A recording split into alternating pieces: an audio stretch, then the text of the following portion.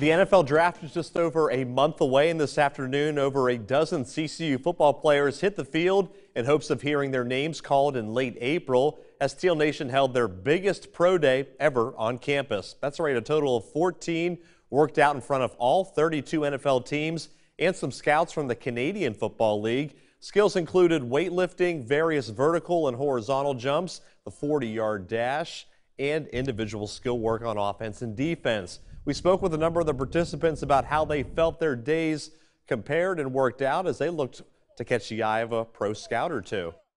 I mean, I felt good about it. You know, I ran efficiently, ran routes, like I said, ran routes efficiently and stuff like that. Caught the ball with my hands, strong hands. I wasn't really too much worried about the testing with everything, man, because at the end of the day, football is football. I just wanted to come out here and just show that I could do the best that I could. I mean, as a young kid, you see NFL teams on the screen, and it looks like they have superpowers, whether it's not the players, it's the coaches, and you just think, man, those are celebrities. And then when you get out here and you just show them your God-given ability and then really just how you are characteristically wise, I mean, they just fall in love with your character, not only as a football player, but off the field. Likely has been a joy getting to know as a person and on the field. Scored 12 touchdowns for the Chants last fall.